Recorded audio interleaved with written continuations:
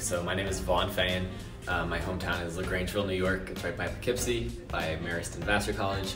I'm studying philosophy and neurocognitive theory here, which is like a subset of communication, and I'm studying psychoanalytic studies and international studies.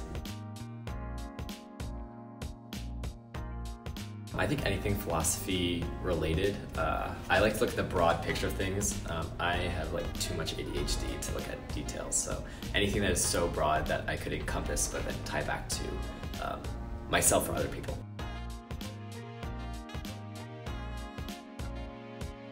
Conviction, I think. I think there's a lot that you can slack off on when you are writing, and if you're not passionate about it, I think that's going to be clearly portrayed in how you write and what the finished product looks like. I just kind of sit down there and do it. I have a hard time. I like to put my original spin on things, which is why I like being a columnist. So it takes me a while to think of a topic and how I can put my original spin on that accurately reflects myself, but is also like kind of morally responsible at the same time.